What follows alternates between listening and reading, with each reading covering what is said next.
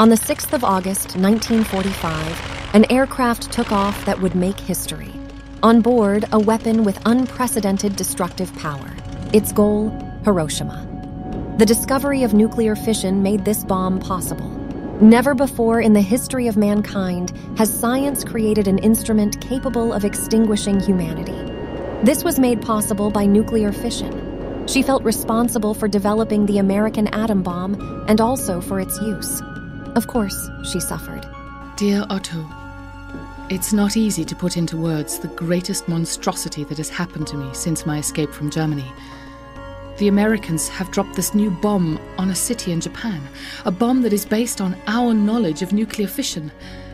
Today, a reporter appeared in front of my house and wanted to know how I feel as the mother of the atomic bomb. I feel hurt and polluted. All I did with you was describe a physical process. Lise Meitner was the scientist who discovered nuclear fission. She never received a Nobel Prize, but an element on the periodic table was named in her honor. She was born in 1878 in Vienna, the capital of Austria, and her family was Jewish. At that time, only a few women were allowed access to higher education, and Lisa was one of them. She even obtained a doctorate from the University of Vienna. Later, she moved to Berlin, where she took classes with the physicist and mathematician Max Planck, who was recognized as one of the great scientists of the time for laying the foundations of quantum theory.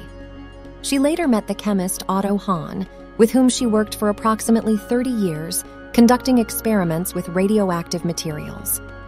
Among their collaborations, one research on the properties of chemo stands out, as well as the discovery of protactinium, a metallic element on the periodic table. Over time, both were recognized within the scientific community. Even Albert Einstein expressed his admiration for the work of Dr. Meitner, comparing it to that of the scientist Marie Curie, a Nobel laureate in both physics and chemistry. She later became a physics professor at the University of Berlin, but had to leave her position when Hitler came to power. She fled the country and moved to Sweden. There, she continued to communicate with Hahn through letters and occasional face-to-face meetings where they shared the results of their experiments. In one of these meetings, they discovered that by adding neutrons to uranium atoms, they could split into lighter elements, contrary to the previous belief that they would become heavier. Dr. Meitner calculated the energy released during this process and, along with her nephew, physicist Otto Frisch, described nuclear fission. This work later enabled the development of nuclear weapons. Otto Hahn published the research results without including the name of Dr. Meitner as a co-author.